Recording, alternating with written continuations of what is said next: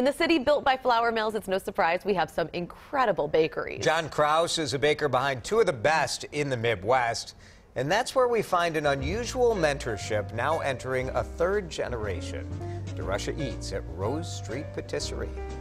There you go. A little bit harder. You probably wouldn't expect one of the best chocolate makers in the world to be hanging out in his kitchen with a 9-year-old boy. What are these again? Orange peel. But there's something special about the connection between Josh Werner and young Ryan Beaudry. The main reason why I was so happy to have Ryan come in the kitchen is because he reminded me of me. Josh makes chocolate at Patisserie 46 and Rose Street Patisserie in Minneapolis with award-winning pastry chef John Kraus. I've known Joshua since he was 16 years old. But Josh's road to pastry chef started when he was 3. He asked Santa for a KitchenAid mixer.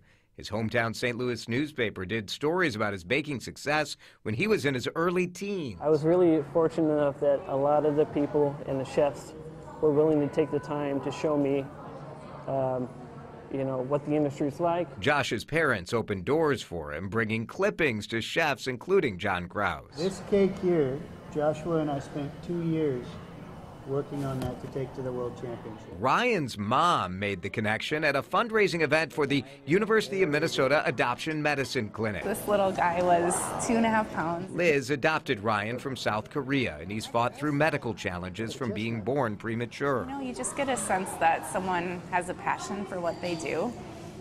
And so I just asked him, I said, I have a 9-year-old that wants to bake. Specifically, he wants to be a pastry chef. Really easy. One master mentors another, who's now mentoring another. What's your favorite stuff to bake? Cookies, cake, and cupcakes. An unbreakable chain that somehow makes these beautiful pastries and chocolates taste even better. Hopefully, Ryan, when you become a pastry chef, you'll find some kid your age and show him the ropes, and it'll be a tradition. Rose Street Patisserie, where we shot that story. It's a beautiful space. It's in Linden Hills. It's open until 6 o'clock today. And then Patisserie 46, that's where Josh spends most of his time in the kitchen. They have a little more room for chocolate making there. That's at 46 and Grand in South Minneapolis. Oh. And both of these spaces are excellent. They're amazing, incredible pastries. But to know that there's kind of that mentorship happening, and you hear about that with, maybe someone coming up in the industry, but a 9-year-old?